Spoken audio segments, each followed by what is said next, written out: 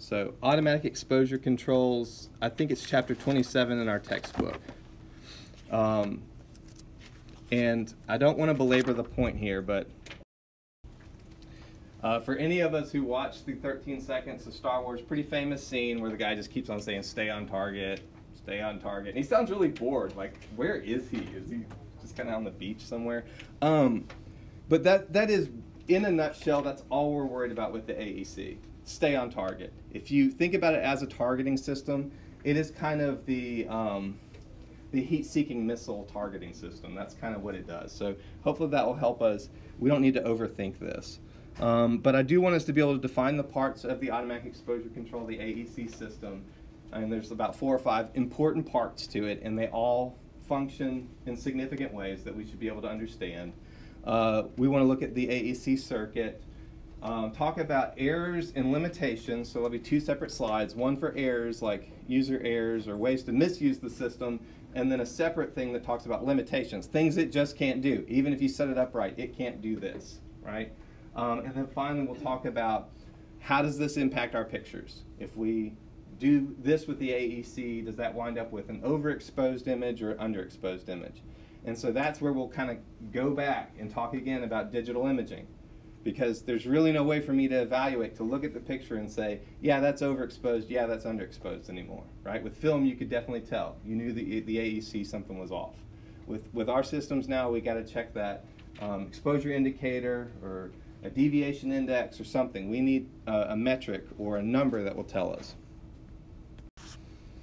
So what is the AEC? Well, these are 4 important parts to the AEC, and these are the things that are consistently tested on, right? So your quiz today has 4 questions based on this slide alone, right? It is first and foremost ion chambers, right?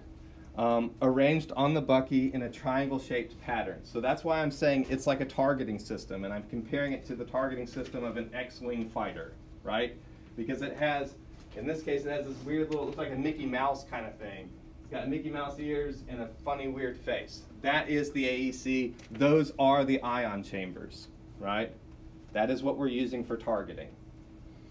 And it's important that they're in that triangle shape. We can change the orientation. We can change what's activated for the ion chambers, and that will affect the exposure that we receive. Then anytime we're dealing with electronics, there is a minimum response time. And it is a really, really short period of time, right? That from a circuit being energized to response requires some very, very small amount of time, like 0.002 seconds is an example of a minimum response time. You don't need to memorize that number. Just know that if the ideal exposure was shorter than the minimum response time, the AEC hasn't even kicked on yet. So I could inadvertently overexpose the patient. So we'll talk about ways to consider that. But that is what the MRT, or the minimum response time, refers to. There is also generally a backup system. And this works exact opposite of the minimum response time, right? So let me zoom in here. This is going to be a little obnoxious. I'm going to zoom in first so you see how the ion chamber works, right? This is the workings of an ion chamber. You can almost think about it as being like an X-ray tube, right? What's happening as this thing works, I'll draw on this just a little bit. We have radiation entering this airspace. It's just air. So the radiation's entering that airspace. It's ionizing gas. So sometimes it's called a gas ionization chamber. It's the same thing. It's ionizing the gas. As it's ionizing the gas, the electrons are drawn upwards towards this positively charged anode, right? And the net positively charged atoms are attracted down here towards a negatively charged plate, a cathode, right? So it's separating them out. You've got ionization occurring. The electrons are going towards the positive thing. The net positively charged atoms of the gas are going towards the negatively charged plate. and they generate a current. They generate a current, which is then stored up in the capacitor. That's what's occurring inside of the ionization chamber. So we're using this process, this physical process, to determine whether or not the patient's received enough exposure for us to get a picture, right? Because to be perfectly clear, hopefully we're clear on this right now, the AEC in terms of where it's positioned, right, is you've got the X-ray tube, right? Let me go down here in just a sec. I've got my X-ray tube. This is going to be a terrible drawing. Oh my Lord. That is an X-ray tube, not a Smurf. Then I've got my patient, right? He's not, he's happy. And then I've got my ion chambers here. That's the AEC, the ion chambers. And then I have my image receptor. Okay? So it's picking up what's exiting the patient. What would I call what's exiting the patient in this ridiculous drawing? The remnant beam. It's recording the remnant beam, and it's saying, after X amount of exposures from the remnant beam, we got a picture. So turn it off. Yeah, bless you. Let me zoom back out. So what happens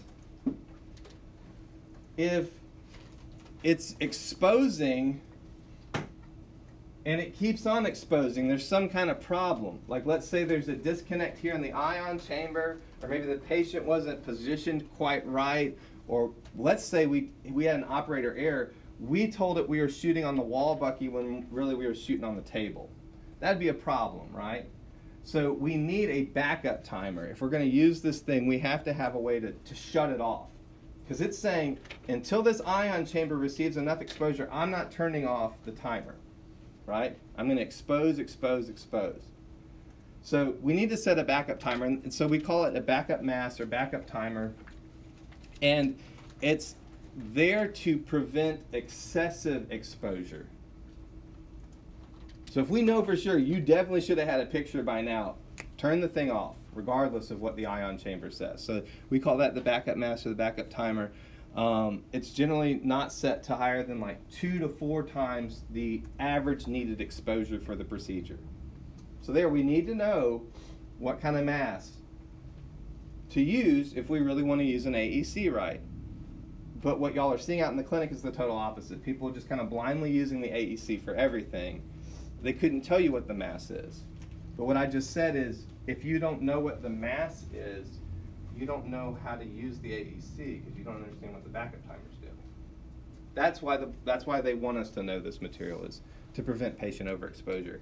Finally, there's a density control, and he gets really into the weeds in this chapter on the density control. Don't fret the weeds on the density control. You just bump it up or bump it down depending on if you want to kind of darken the picture. Like if I have a larger patient, I might bump the density controls up. If I have a thinner patient than normal, like a weaker patient, I might bump the density controls down, and it has a -1 or a -2. Are y'all familiar with that setting on the AEC? Have you seen the text kind of like, oh, I'm going to bump it up a little bit? That's what I'm talking about. If you don't know what I'm talking about, then I can show you in the lab. So those are the nuts and bolts of how the AEC, the parts of it that are important. I'm going to walk us through the circuitry now for how those parts interact. And this slide is kind of A, B, C, D, because this is the order in which things are happening. So here's a much better drawing of what I was trying to draw before. We have an X-ray tube. There's some X-rays coming down towards the patient here, right? They're interacting with the patient. And what we don't have drawn here is the X-ray image, but generally it's behind the AEC ion chambers, right? But A in this case is that gas ion chamber. So as the gas is ionized, the electrons, like we said, strike an anode plate, becoming current. Is that correct?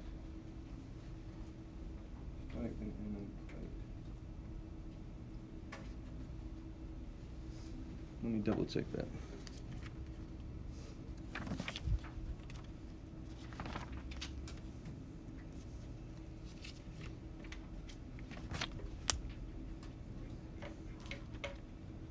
Yeah, that's correct.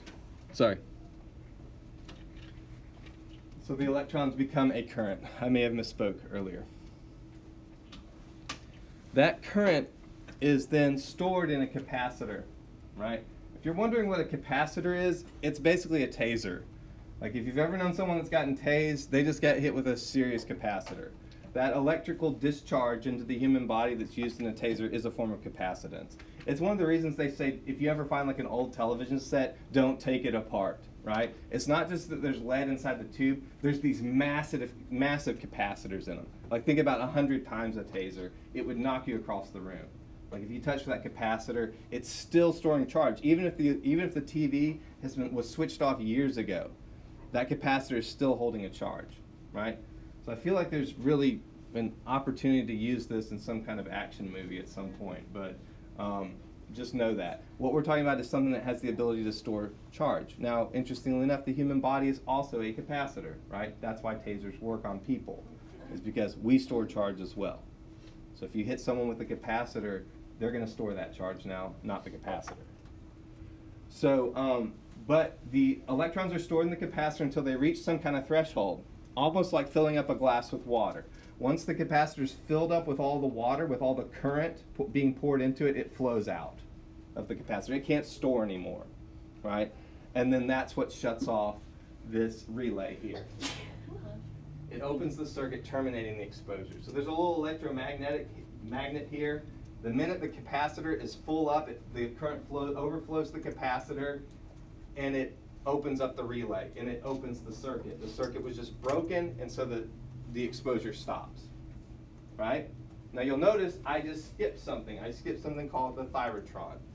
So that's the fancy name for the density control thing. When you're hitting +1 or +2 or whatever, you're controlling the thyrotron, which can set some limits on what the capacitor exactly is doing, right? So don't get down into the weeds with all this stuff. Just know, ion chamber collects charge. Charge is communicated to the capacitor. When the capacitor overflows, it breaks the relay, it breaks the circuit. If I'm messing with the density controls, I'm messing with the thyrotron, right? Which controls how much electricity moves out of the capacitor. All right, let's talk about ways to not use this. First off, activate the correct bucky, right? Kind of classic error. I think I've made this error, so that's why I'm telling you, do this. If I'm setting up for something that's on the wall, and all of a sudden something gets changed and we realize, oh, we need to move the patient over the table, make sure you've switched over the bucky to the table, right? Otherwise, you're going to have a problem.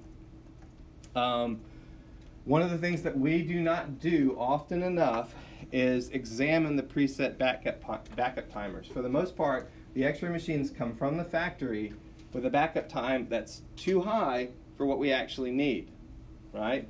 So if we need to hit the backup timer, like say we didn't set up right, or we made the user error, like not activating the correct bucky, we've just overexposed the patient 4, 5, 6, 7, 10 times possibly, depending on what those factory presets were, right? So again, if we're going to use an AEC, we need to know what our mass should be, right? Otherwise, it's like we're taking this thing out of the box without really knowing how to play with it, right?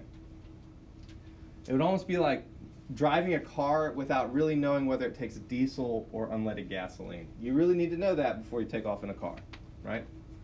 So, the AEC only controls the time. I can't stress that enough. It doesn't jack with your KVP, it doesn't jack with your MA. It only messes with the seconds, time and seconds. That's all the AEC affects is time, the duration of the exposure. We still need to know what an optimum KVP would be and roughly what a good MA would be, right? If we don't set a correct MA, we might hit the minimum response time, right? If we had the MA too high, we could wind up overexposing the patient in that way. Also, no amount of MA and no amount of AEC exposure can compensate for insufficient KVP. This is one of his big mantras. It's kind of like the golden rule of this textbook, and so he goes ahead and slips it in here too. And it's one of the reasons I sent out that video on the 15% rule, because this connects with the 15% rule. So if you have 5 minutes, I'd recommend watching that, because he gets into what are we really talking about? What happens differently if I have a 70 kVp versus an 80 kVp? What impacts with the patient, right? So no amount of MA will compensate for insufficient kVp. And this is just kind of repeating what I said earlier. The MA should be high enough to minimize motion, patient motion, voluntary or involuntary motion, but not so high that the times are shorter than the minimum response time. I'll say that yet again. So this thing is not perfect. It's got some limitations to it. So those, we just talked about the errors. Those would be things that we could do as technologists that aren't good. Here's the things that the system might do that aren't good, right? And things to think about as we're setting up anytime we're using an AEC. We want the anatomy of interest to completely cover the detector cell. What am I talking about? Well, I'm going to go ahead and draw this up here. And I'll draw it on the slide so that folks online can see. All right. I'm going to draw the lungs, right? And then, oh my goodness, it's going to be a terrible drawing too.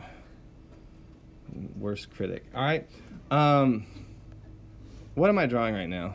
What is this? Boxes? This is not FedEx. Lungs and vertebrae. Yes, lungs and vertebrae. Thank you. So, and I've said that the AEC is this triangle-shaped pattern, right? I want to make sure that I've activated the correct things for what I'm looking at. So the AEC activated for the T-spine looks a lot different than the AEC activated for a PA chest, right? AEC activated for a T-spine looks like activating this detector cell right here, because I'm interested in that anatomy. So that's what I'm activating, right? But if I'm interested in doing the chest, I got the Mickey Mouse ears out here that I want to activate. So I want to deactivate this one right here. I do not want a perfectly exposed T-spine on a chest x-ray. I want a perfectly exposed lung field and mediastinum. So I need to know what to activate. And that anatomy needs to completely cover the detector cell. So we don't use AECs on fingers or hands or wrists or ankles, and we seldom if ever use them on knees or anything like that. It needs to cover that ionization chamber. All right, so we got to watch out for any anatomy that's close to the skin, like clavicle. So if you want an example of what would be a screw up with that, turn to page 417 of your textbook, and you'll see a crappy picture that resulted from AEC usage with a clavicle. He's even been so kind as to draw the detector cell on there so that we have an idea of how this underexposure might have happened. We cannot see the bone at all.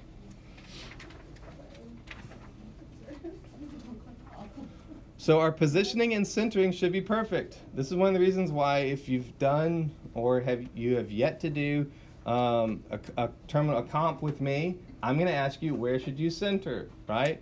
Do I really care about that anatomy? Yeah, kinda. But yes, I do. But what I'm really interested in is, do you understand how, as much as we use AEC, do you understand how important centering is, right? Because if I'm not centered right, I just threw off the AEC. I'm not using my targeting system right. I'm not staying on target. Positioning needs to be appropriate as well. We want to collimate to just the area of interest, right? Why would that be the case? Well, we know that poor collimation increases scatter and patient dose. Scatter could reach the ionization chamber and terminate the exposure too soon, right? So I want to collimate appropriately. Doesn't mean clip things off, but collimate to what's important for the exam. Don't use an AEC if the patient has any metal. And I mean orthopedic hardware, external metal on their body, anything like that. Because what does metal do with x-rays? It stops them. Metal attenuates x-rays. So the problem is, if there's metal in the area of the ionization chamber, I wind up frying my patient because the x-ray tube thinks I'm trying to x-ray metal. I don't x-ray metal, right? That's not my job. If you want to x-ray metal, you need to go into a different field. I think it's called like industrial x-ray or something like that, where you x-ray bombs and fighter planes and things, right? They do that. It is a thing. But if you want an example of, and I try to search around online for pictures, but again, our textbook has the best possible pictures. Page 418, if you just turn the page, there's a great example of someone misusing the AEC, orthopedic hardware in place. It totally burned out the image. All I got was a really pretty picture of some orthopedic hardware. It looks like it's floating in space. And don't get so used to the AEC that you don't remember the manual of technique. The chances are that will happen. I put that on there as more it's not in the textbook anywhere, it won't be on the registry, but that's more aspirational. I mean, that's something to aspire to. That's a goal, a personal goal. I failed to do this as an X-ray tech. I got so used to the AEC that I couldn't have told you a manual technique. And now I'm saying, okay, next generation, don't fail in the way that I failed. Okay, this is important. So this is where this relates to image production. We've just kind of unpacked all the definitions, talked about how this thing works. Now what does it actually mean for our pictures? Well, there's two things that can happen if we misuse the AEC. The first is overexposure and the second is under. Different things will cause different results, right? So overexposure, what could cause my picture to have an exposure indicator that's too high? In the world of film, I would say the picture's blackened or the picture's burned out, right? There's too much density on it. It's too dark, right? But in the world of digital, I just say the exposure indicator is too high, or if you're using a Fuji system, the S number is too low, right? Because it's inverse. First thing would be wrong bucky. I did not activate the correct bucky. That's a user error, bad X-ray tech, right? The needed exposure time was less than the minimum response time. So the MA was set too high, and the exposure could have actually terminated prior to the minimum response time, and it didn't because of the minimum response time. That's pretty rare. Density control set too high. So let's say I moved Mr. Jones out, who was morbidly obese. Right now I've moved in this asthenic patient with emphysema, and I'm doing their X-ray, and I still have Mr. Jones's density control on there. It's still bumped up. That'd be a problem. I'd wind up overexposing the next patient. Would the density control be like the different size, shape, bodies? Yeah. Yeah, some systems have they don't even have like a number, it just has a shape of a body or something. Yeah, I would be talking about like if it's too high, I've set it for the big patient. Right. Yeah. Okay. Good. Great question. This system, like any system, can malfunction. So again, another reason why I need to know what manual techniques are, because what happens if the AEC goes down? I've literally had, y'all think this will never happen. I've had 2 students now, just teaching for 4 years, AEC has gone down in their facility. I don't know what to do. They call me or they shoot me a text on GroupMe. I don't know what to do. When I say, remember the summer labs, right? Technique chart. It's time to make a technique chart.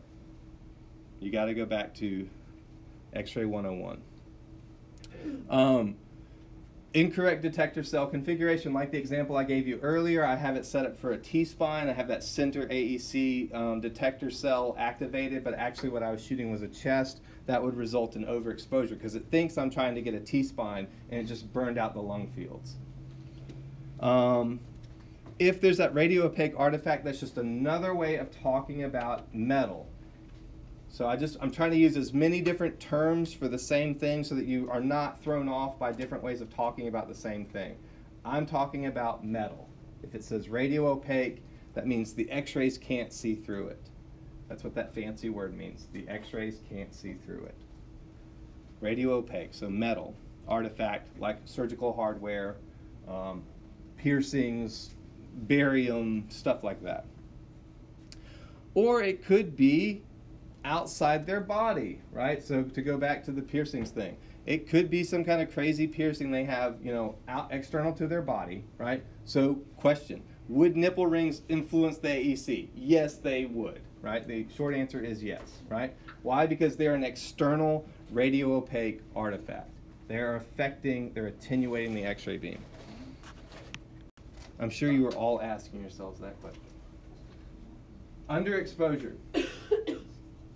So these are things that are going to wind up in an image that's too light. So in the world of film, we would say it's not dark enough, it's too bright, right? One way that we might talk about in in digital is just to talk about brightness. It is too bright, right? We generally talk about brightness indicators. Exposure indicator, though, is too low. We didn't get enough dose for the picture. Well, it could be that the backup timer was shorter than the needed exposure. So we set a backup timer, and the exposure needed to continue, but it hit the backup timer, right? So we need to extend the backup timer out for this patient or for this population. Density control set too low. So I'm shooting a patient who's actually kind of big, but I selected the little tiny skinny person on the dial, or I dialed it down to like -1 or -2 when I probably just need to leave it alone. Again, incorrect detector cell configuration. You'll notice that was on the last slide, and it's on this slide as well. So this one can result in both underexposure and overexposure, right? So what's an example of it resulting in underexposure? Well, let's say, again, I'm trying to shoot a T-spine now, but I have the AEC set for a PA chest x-ray.